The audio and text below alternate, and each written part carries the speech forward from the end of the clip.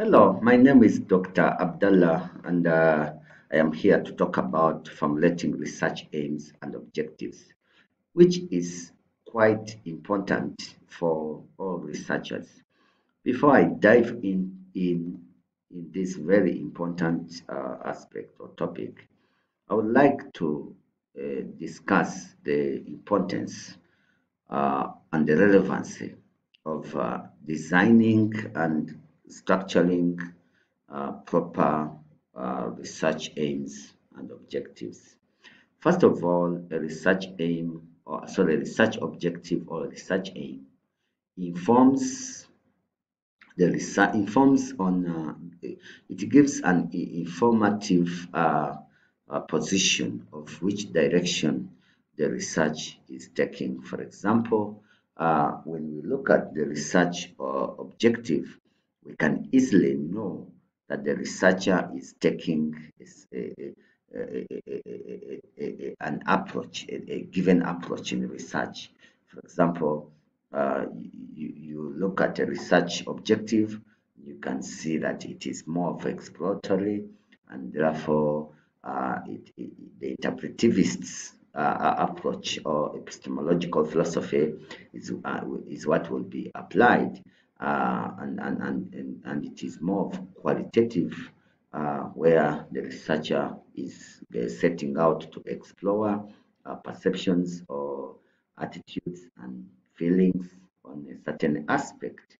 So there and then we just understand that the data collection methods and procedures will be qualitative, and we will also know exactly the right tools that we will need to correct the data to achieve such an objective.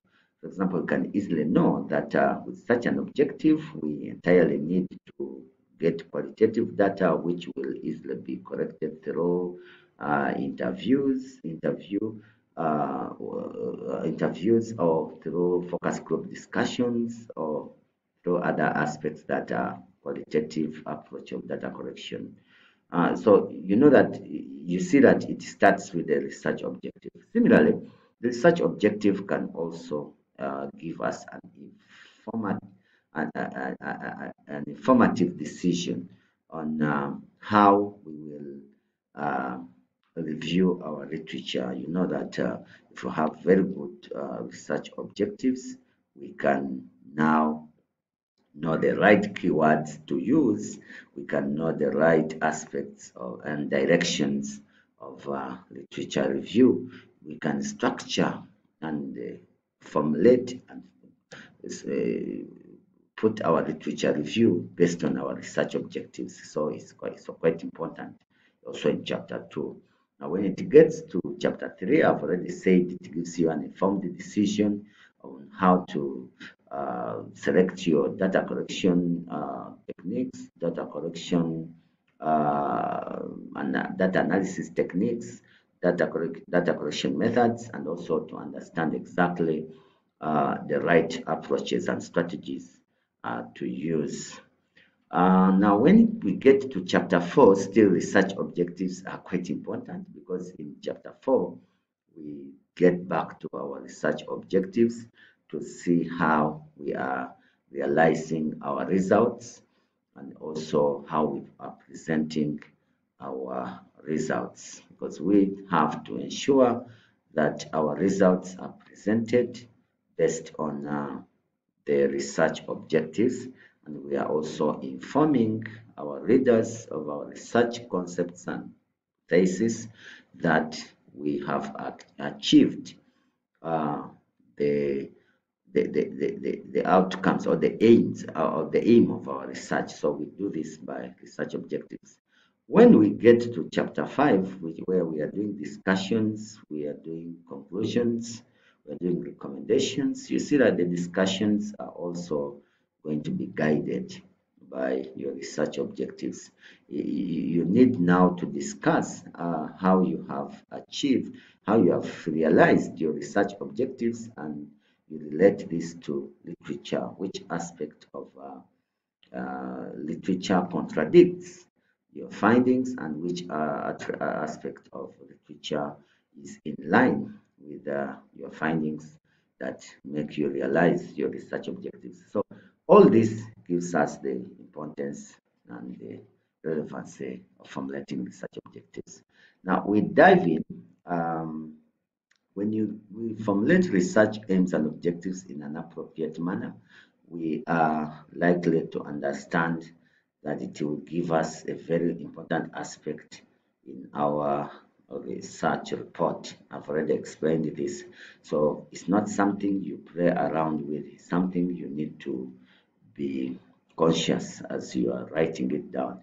And I keep advising that if you have a challenge on to write your research aims and research objectives, it is quite important that you contact your your supervisors, your mentors, so that they guide you on this early enough of your research journey.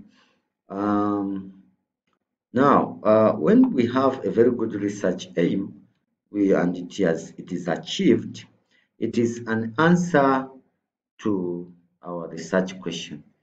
And therefore, for us to achieve the research aim, we need to have research objectives. Now, the research objectives are those specific aspects that you derive from a research aim and address each aspect separately.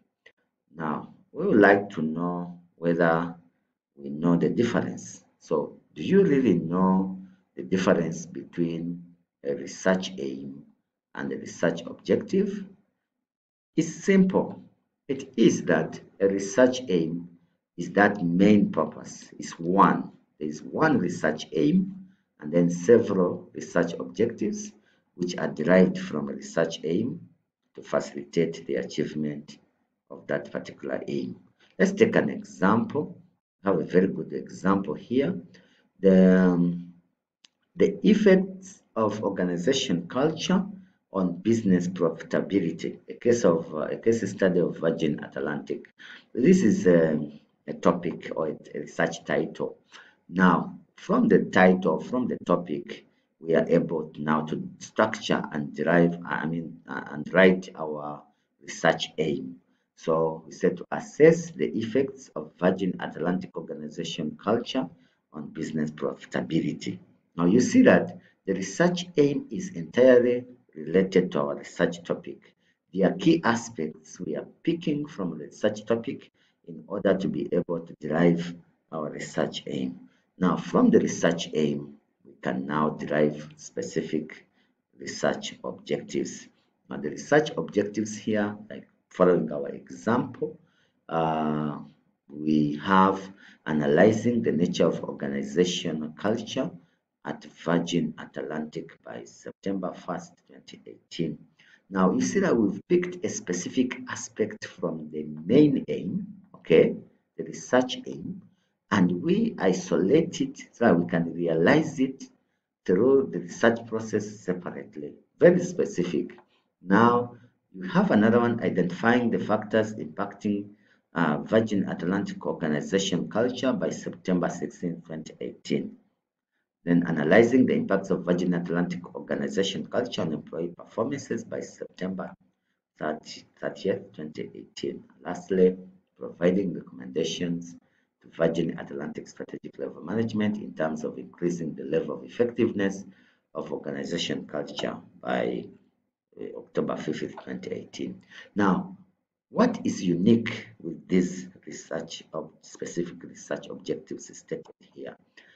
You realize that we are specific, we are it is attainable, feasible, it is easy to analyze the nature of organization culture, it's attainable, it's a feasible aspect to do. But importantly, it is time bound. So you see that you are able to specify the particular time you really need to realize such a research objective.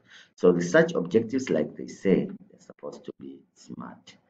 Now that now gives us a very good example. In my other videos that will come up, I'll try as much as possible to bring out as many examples as possible so that we understand exactly how to write research specific objectives. I'd like to thank you so much for subscribing to my YouTube channel. I I see that we are growing. I would like to encourage those that have not yet subscribed to me to do that. And if you find this content relevant, I request you to share it with other research communities where we can keep sharing knowledge. Thank you so much and have a lovely day.